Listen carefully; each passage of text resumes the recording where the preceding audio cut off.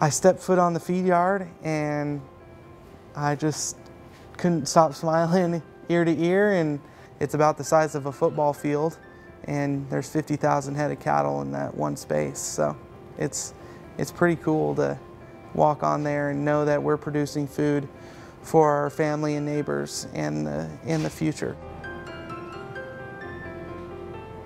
I accepted a job with Cactus Feeders at their Wrangler feed yard in Tulia, Texas.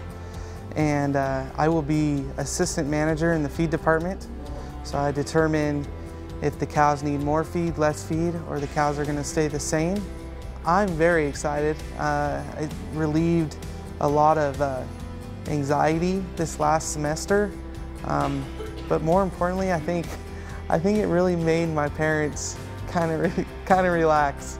Knowing that I had a job coming into my last semester of college, I think it made them very, very excited, and I think they're very happy with the decision that I've made.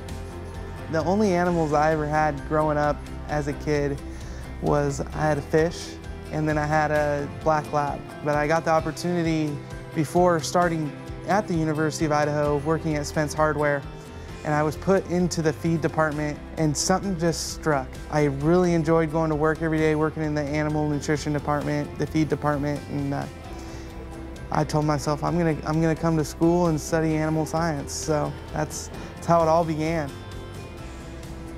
I'm currently the manager of the steer year program. My duties and responsibilities of the steer year program and being the manager are really making sure everything just runs smooth, making sure cattle are getting fed twice a day, that we have healthy cattle, that the cattle are in a clean environment. I tell everyone this has been the best journey of my life, no matter how long it's been, no matter where I've been before this.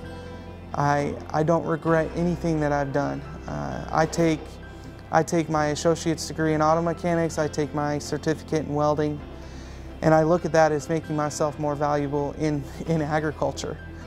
The University of Idaho has changed me as a person.